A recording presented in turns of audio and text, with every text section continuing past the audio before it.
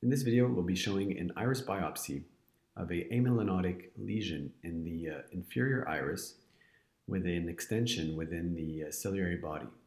Our ocular oncologist had sent this patient for a tissue specimen to confirm the diagnosis, which was presumed to be a melanoma.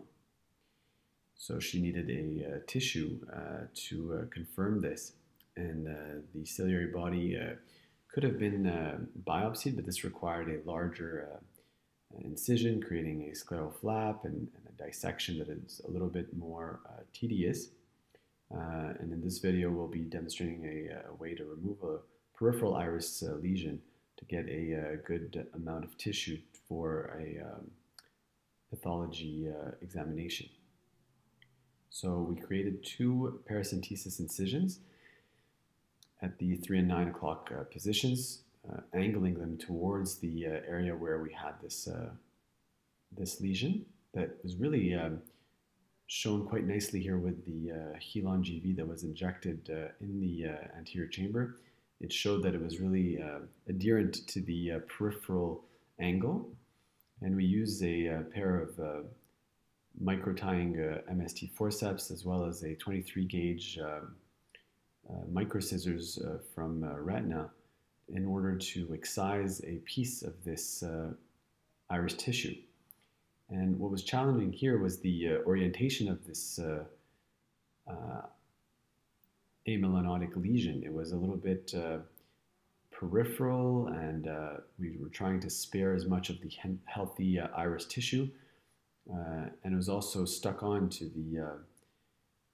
the angle. So we had to use these the curved edge of these scissors to navigate through the anterior chamber and allow to do as much of a biopsy specimen as we could.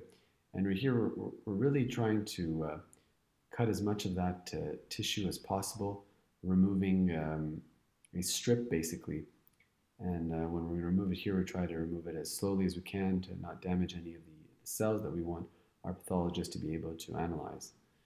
So we have here the first piece.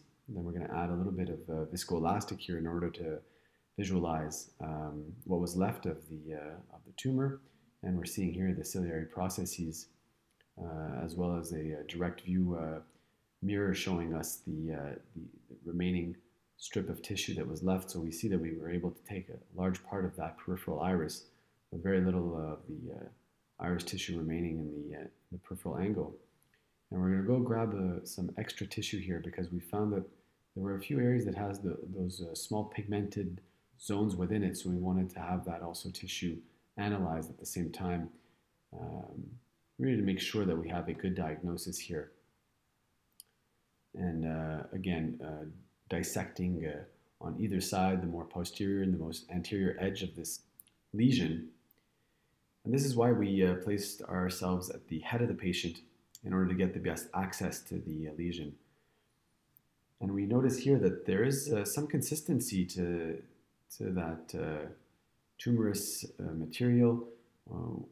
We thought at first that it may be slightly difficult to grasp, but we were able to hold it quite nicely with this 23 gauge micro forceps. And here we're exposing the piece that we just excised, highlighting the gelatinous and amelanotic aspect of the lesion. Then we removed all of the viscoelastic manually as much as we can, trying to keep the anterior chamber formed, avoiding any undue heme on the surface.